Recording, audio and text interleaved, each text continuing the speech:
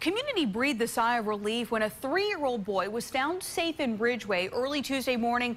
But now disturbing details are emerging about the living conditions at the little boy's home. Yeah, in fact, the parents are facing charges of child abuse. The father, William Ryan, was arrested for child neglect and possession of marijuana. The boy's mother, Tammy Stowe, arrested on the same charges. Court documents detail the conditions inside the home that led to the charges. WSLS 10's Ananda Rachida is in the studio with more. Ananda, you and I have both looked at these documents. This is some amazing stuff. You know, like you mentioned, John, the details in this warrant and criminal complaint are gruesome. Police say when they went into the family's home on Wagon Trail Road trying to find 3-year-old Mason Ryan, the home was dirty, cluttered, and infested with roaches.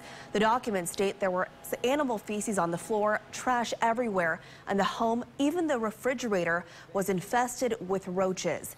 Kitchen cabinets had spider webs and roaches inside, and the sink was full of dirty dishes and decaying food.